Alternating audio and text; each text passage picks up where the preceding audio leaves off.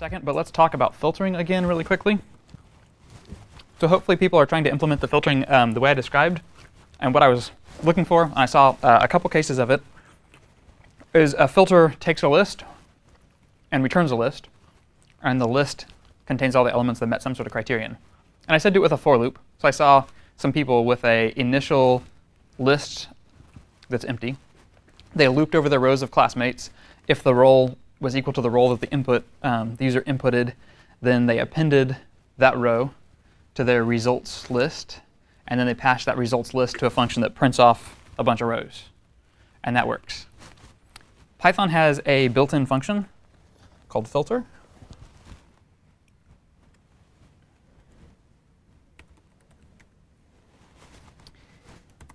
And let's see how filter works.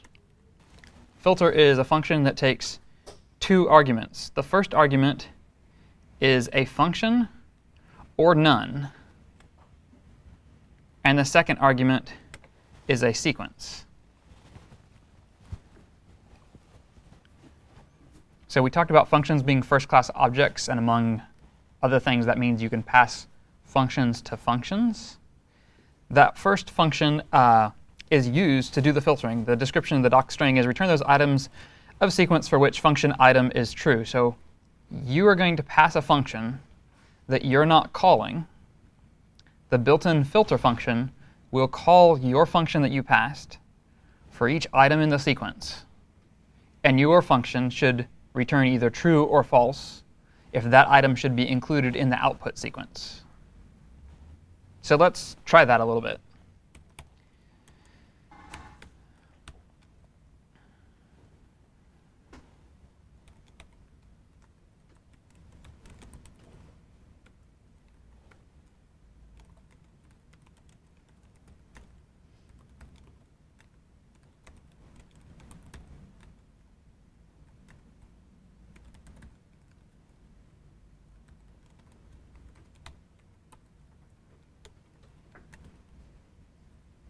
So I've given myself a function f1. It takes an item. If the item is greater than 5, it returns true. Otherwise, it returns false. I made myself a sequence.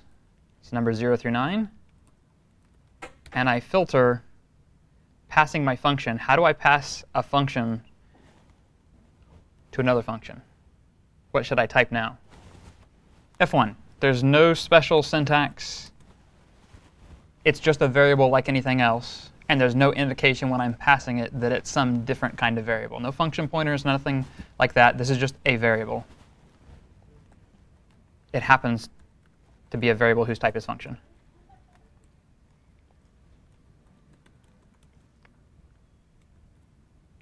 And notice, sequence is unmodified.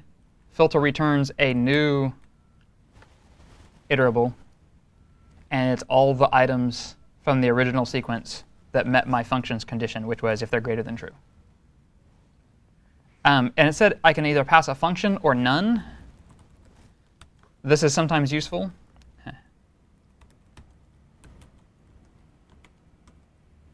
Notice what it did to my sequence.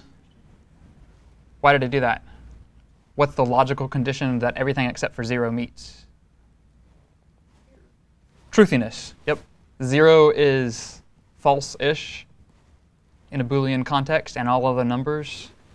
So if you have a list and you want to remove, say, blank strings from it,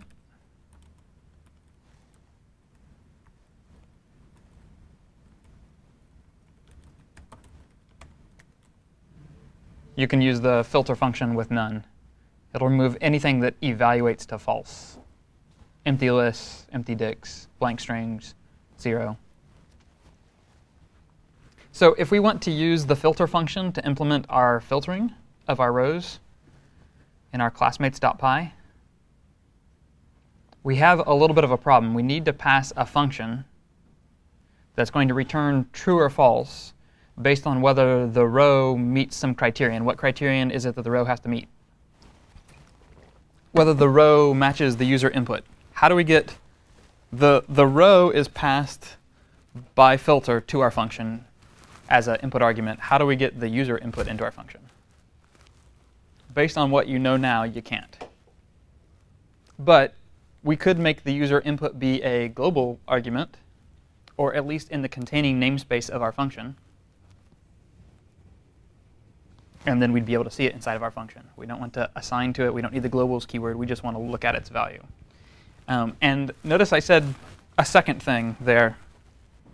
One peculiarity of function definitions that we're going to get to later more extensively, but I'll just show you now.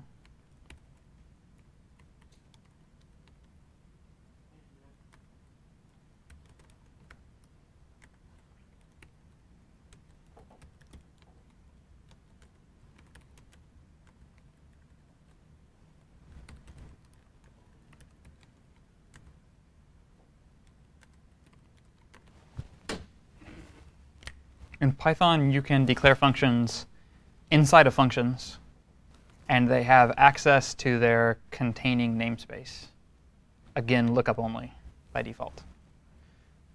So it's not just the rule I explained earlier, which is we look for a variable in our local namespace, and then we look in the global namespace. X there on line 110 is not in the global namespace. It's in the local namespace of function foo.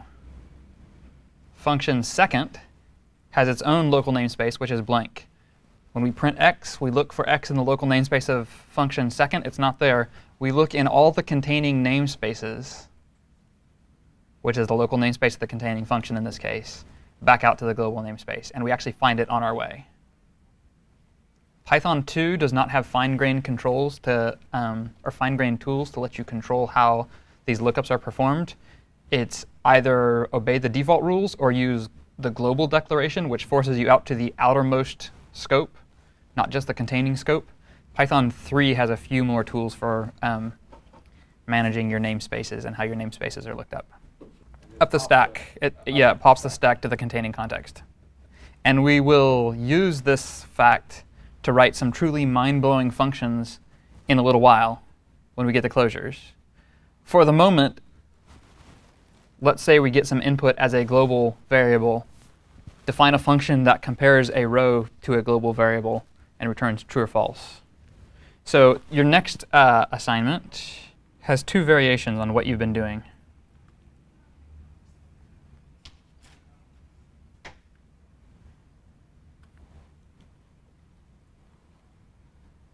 So for classmates 8.py, if you've got your filter working, go ahead and re-implement it using the built-in filter function. That means you need to specify your filtering function.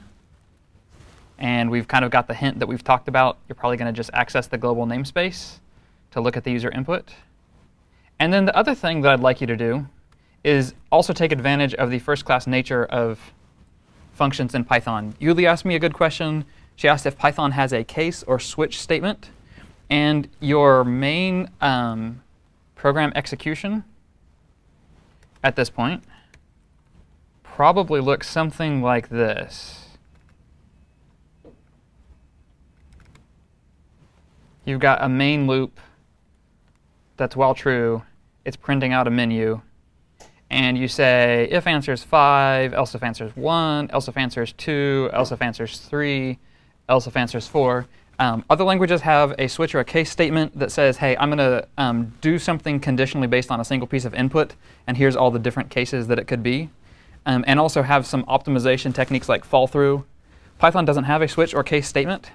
And the common Python idiom to handle this sort of thing, I want to select some code that runs along with a value, would be to rewrite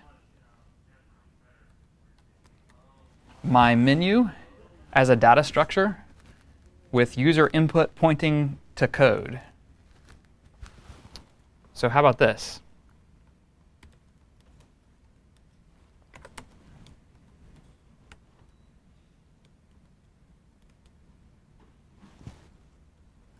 So I'll do it in the order I have it there.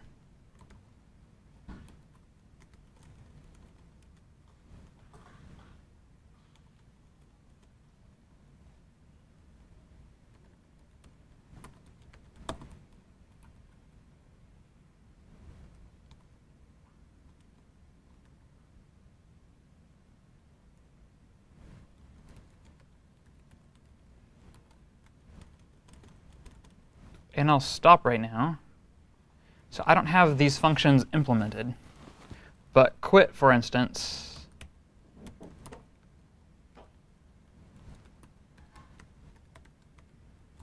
now I do. And what does my menu handling loop look like now? I can print the menu. I can ask for a selection. And I might even include the menu text in my data structure here in some way. And then I can say if my answer is in menu, which means is it a valid key, then menu answer what? Say again? Parentheses. Yeah, menu answer gives me a value. That value is a function. It's a variable. And I'm just calling it. And that replaces this if statement, replaces my if-elif. And this might be called the strategy pattern, if you look at design patterns. Yeah, so this is what may hang you up. So what is menu? Menu is a dictionary whose keys are inputs that are menu choices, and whose values are function names. They're variables whose type is function. So when I say menu answer here, that is accessing a value, and that value is a function. When I put open and close parentheses after it, I'm calling that function. You're calling it as a function. Yep. So if answer was 5, this is saying menu 5, which gets me this value. That value is a variable that points to a function, and I put parentheses after it to call it. The parentheses are the operators to call a function. Okay. And the reason is when I define a function inside of a function, its name is put in the local namespace of the function, and so there's no way to get to it. There's no standard way to get to it. OK, so let me circulate again. No super new concepts here. The filter built in, you're going to supply a function to pass to the filter built in. And then we'd also like to use function variables and a data structure to handle your menu selections.